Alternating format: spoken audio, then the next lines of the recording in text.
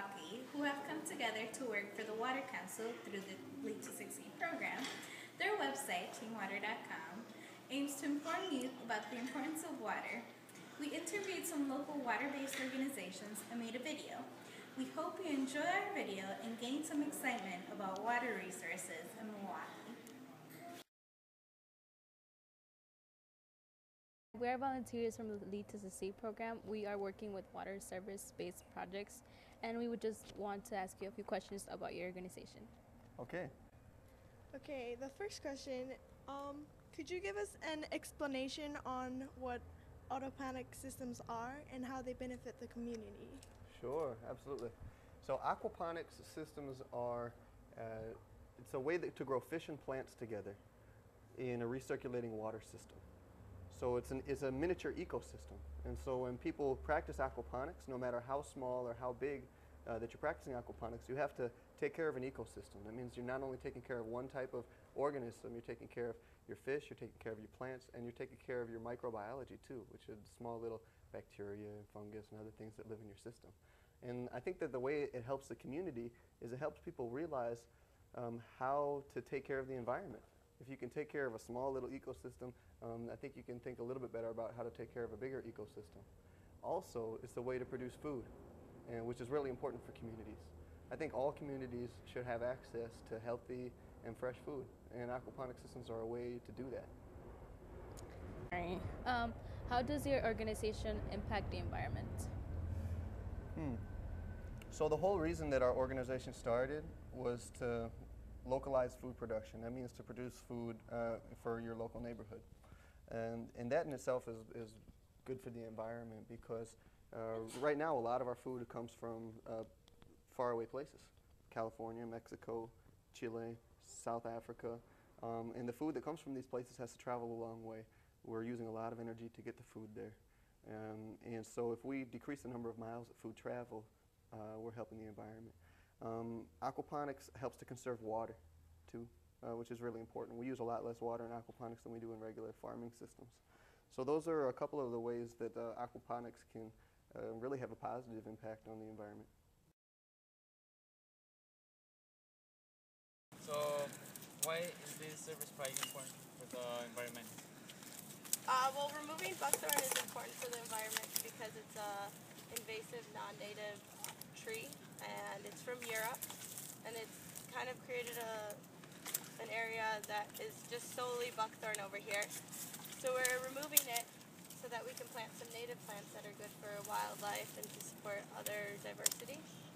And then we're making these fascines, which out of the buckthorn that we've cut down, so that we can put them on slopes that are eroding, and that way it'll control the hillside a little bit more and stabilize it.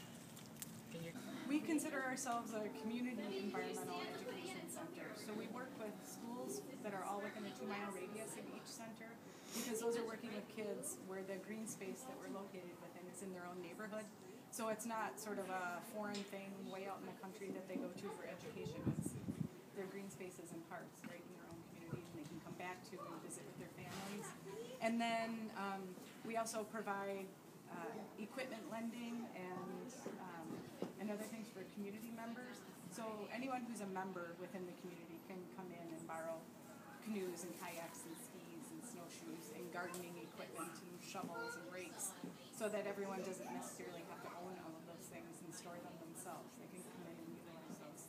We also provide space for neighborhood meetings and community groups to hold meetings within the center, and I think that's a great way just for them to have space together.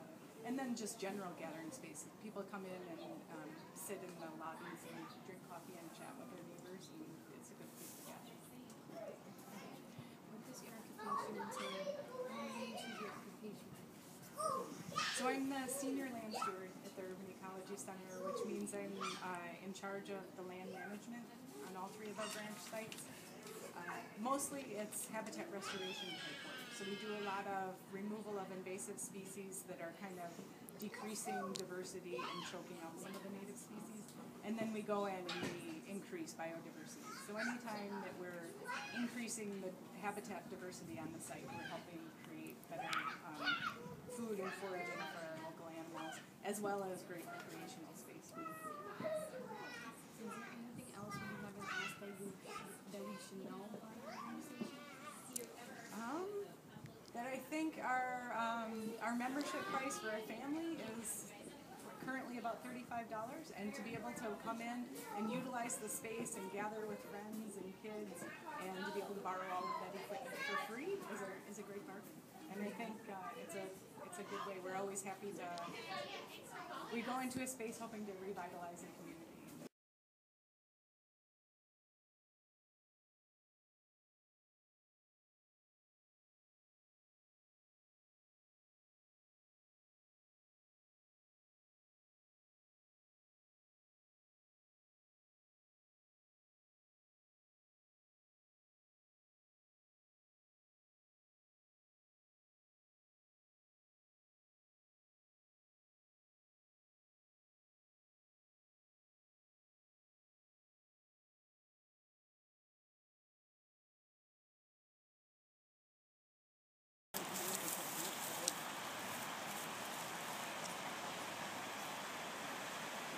What processes are you taking to improve water quality in order for neighborhoods to be revitalized? Okay, well, I'll answer as a human being, not as an organization. So the processes are somewhat complex, and I could answer this question simply, or I could answer it in very complex fashion. Yes. And the question itself brings up a question to me as to where does the water fall?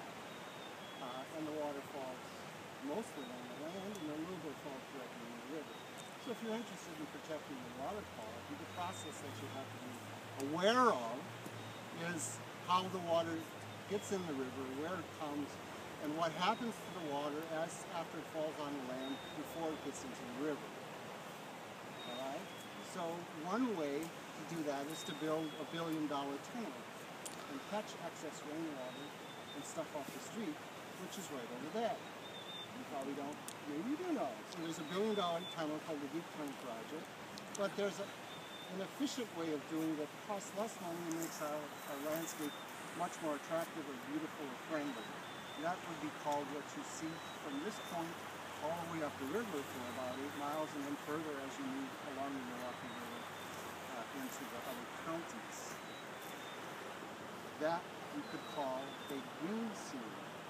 We got some money to buy land from the Nelson Stewardship Fund, and you all should know Gaylord Nelson and Warren Waters. Gaylord Nelson is the senator and former governor of Wisconsin who started Earthquake.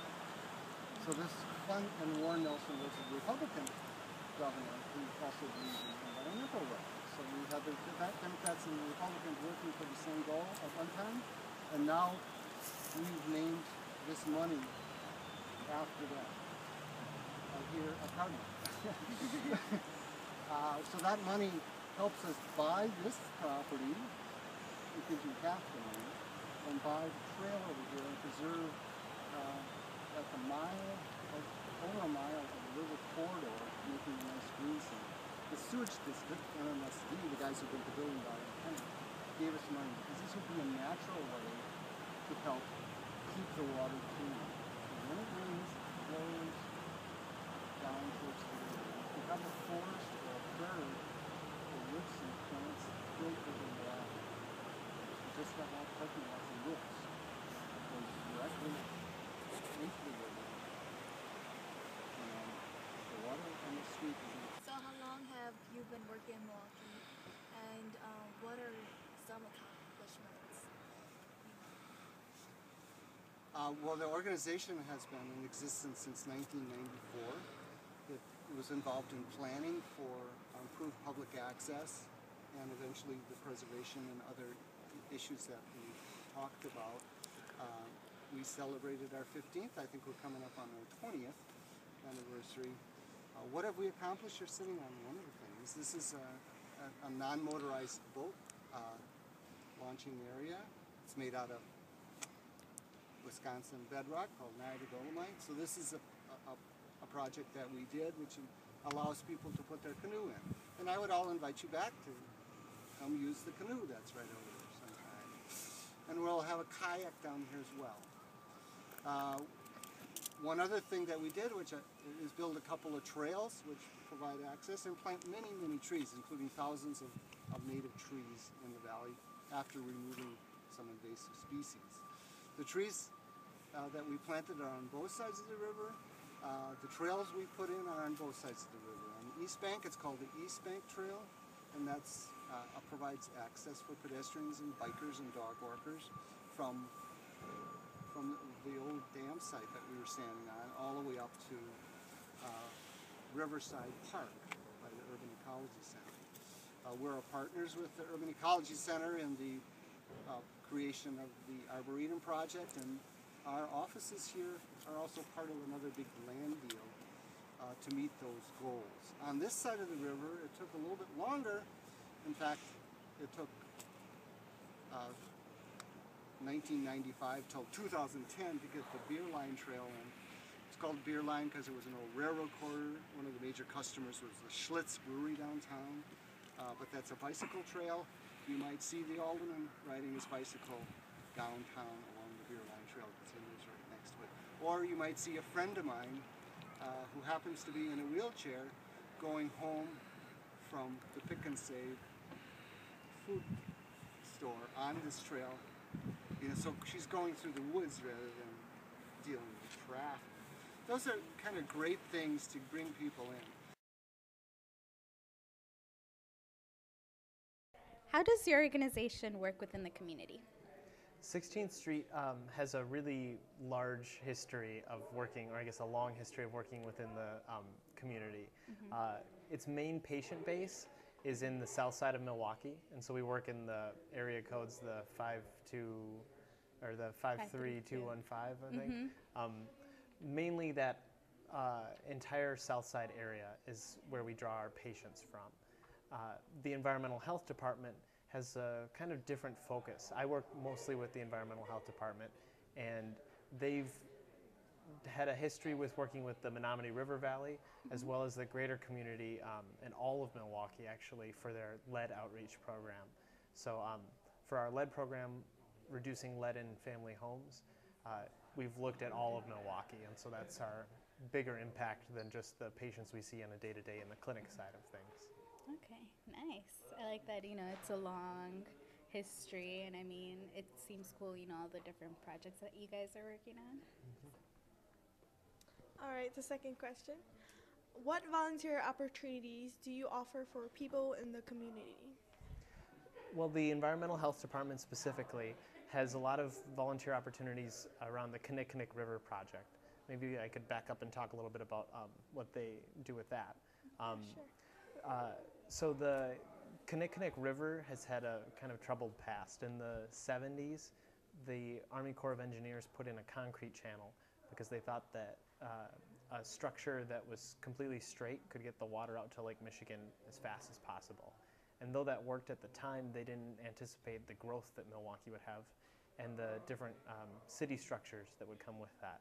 So in making more of the city concrete and increasing the number of people who live here, we use more water, and a lot more water runs off when it rains. So they didn't anticipate all that increase, and because of it, we have a lot of flooding nowadays when the concrete channel is kind of worn down. And so the city of Milwaukee has plans with the MMSD, which is the Milwaukee Metropolitan Sewerage District, and they have plans to remove the concrete. And we're working with families to make sure that the community they build there is more in tune with the river and more naturalized, or more accustomed to the naturalized river when that comes in. So that's the kind of community that we serve now. The volunteer opportunities we have, sorry to answer the question, are really surround that project. And so some of the volunteer opportunities we have are to do river cleanups. We have one every fall and one every spring. And we partner with Milwaukee River Keeper, which is a different organization, to get people out in the community and clean up what's actually in the river. But we also have other volunteer opportunities, like you all helped us out with a mural of MLK on MLK Day, and that's part of our outreach. How do we give back to the community that gives so much to us? That's really nice. All right. Okay, next question. How does your organization impact the environment? We look at the environment as really connected with health. That's a key foundation of public health, which is a really cool field that I suggest you all look into. But basically the idea is that if we build a healthy environment, people can live healthily inside of it. And so I guess the contrast to that is that if the environment isn't healthy, it's very difficult for people to be healthy. So I guess if you look at how the river is now, the concrete channel, there's not a lot of area for people to walk along there. There's not much green space, very few trees. And they've even done studies that say that areas with more trees will have healthier people, because you can correlate trees with sometimes socioeconomic status, sometimes with green space where kids can play. And just changing that, removing the concrete and building a bike path will be huge in terms of how we can impact better health. So I guess we look for ways to improve the environment that will also improve the health of our patients. Thank you very much for your time. I mean, it was really informative. You know, your time is really appreciated. Thanks for having me.